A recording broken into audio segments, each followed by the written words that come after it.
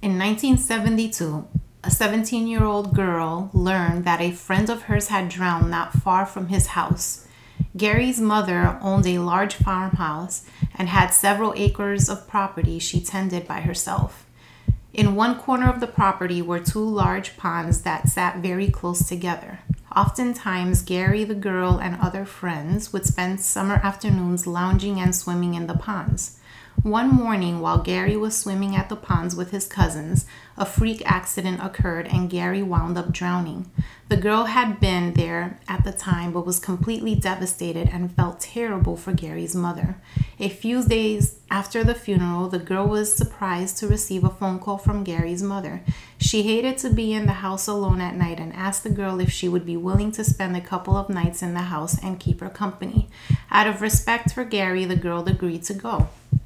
Gary's mother was delighted when the girl arrived and suggested that she stay in Gary's room.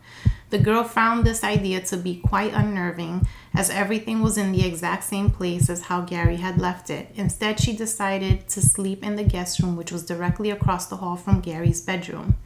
That night, the girl had a very vivid dream about Gary. It was a nightmare. She was walking along the road that led from the house to the ponds. The moon was full and bright, and as the girl walked, she could see the outline of someone approaching from the other direction. As the figure got closer, the girl realized it was Gary. She called out his name, but Gary did not respond. Instead, he kept walking with his head down, staring at the ground in front of him. As he passed her, the girl realized that she could have reached out to touch him, but intuitively knew that it was not a good idea. She watched as Gary passed her by and walked towards his mother's house. In the light of the full moon, the girl realized that Gary's hair was wet, but there was no evidence that it had rained. Suddenly, the girl woke up and realized that she had been dreaming and that she was at Gary's house. She turned around on the bed and realized that Gary was standing in the open doorway, smiling down at her. She realized that his hair was wet and he was wearing the exact same outfit she had seen him wearing in her dream. The girl sat up and smiled at her friend, but that smile quickly faded as Gary began to move towards her. That is when the girl realized that his feet were not touching the floor as he walked, and that her friend was in fact dead and had been for several weeks. Terrified, the girl clutched at her blankets and threw them over her head. She waited, certain that at any moment Gary would reach out and touch her, but that moment never came. Carefully, the girl removed the blankets and saw that the room was empty. She leaped up and bounced across the wood floor to switch on the bedroom light. A few minutes later, Gary's mother appeared in the hallway wearing her nightgown. She asked the girl what was wrong.